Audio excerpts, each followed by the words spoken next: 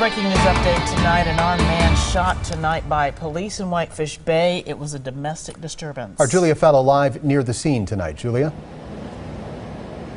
Steve and Carol, as you can see behind me, there is still a web of tape more than 4 hours later. This officer-involved shooting happened within a cluster of homes just before 6 tonight. Neighbors could hear a commotion before police arrived and walked out smelling gunpowder in the air.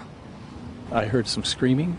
It seemed to come from, some distance away. I heard 3 pops, pop, pop, pop, right in a row. Those were gunshots coming from the home of a family who had just called Whitefish Bay police minutes before about a trouble complaint with their 39-year-old son. Met with an individual with multiple knives. My officer shot at the individual, striking the man.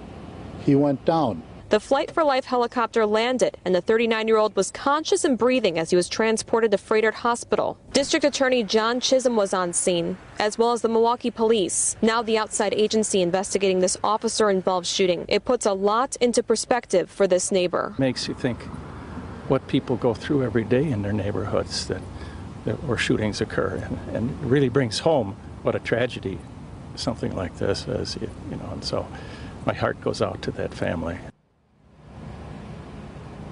The officer who fired the shots is now on administrative leave. We do not know any information on the suspect yet or his condition tonight at Freighter Hospital. Reporting live in Whitefish Bay, Julia Fellow, today's TMJ4. And we'll wait for some answers, Julia. Thanks.